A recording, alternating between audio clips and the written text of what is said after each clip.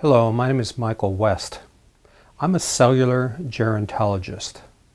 This means that I'm a scientist who studies the how and why of human aging at the level of cells, the basic building blocks of life itself. In the series Back to Immortality, we explore mankind's quest for immortality, past, present, and future. In episode 1, titled The Green Face of Neter, I described the ancient mystery religions that based their hope of immortality on the continued renewal of life in springtime. Beginning with the mysteries of ancient Egypt through the time of the Roman Empire, I showed the basis for the hope of immortality in a pharmakon athanasius, or a drug of immortality.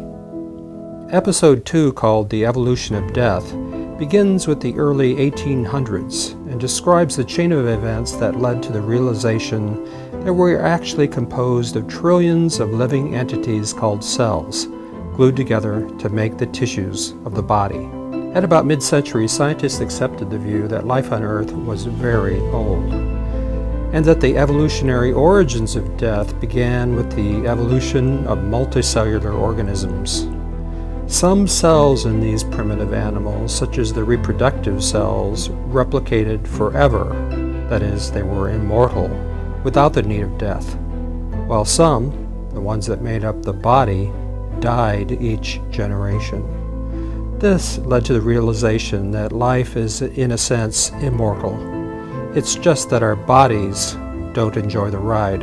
In episode 3, called The Immortalization of Dr. Hayflick, I walk viewers through the 20th century, beginning with a report that America's first Nobel Prize winner in medicine, Dr. Alexis Carrel, said that cells in our body could easily be made immortal. This led to the rise of strategies to impute immortality into the body by boosting the reproductive hormones by a group of doctors known as the Erector set. But by mid-century, it became clear that cells in our body were intrinsically aging through some mysterious clock in our DNA.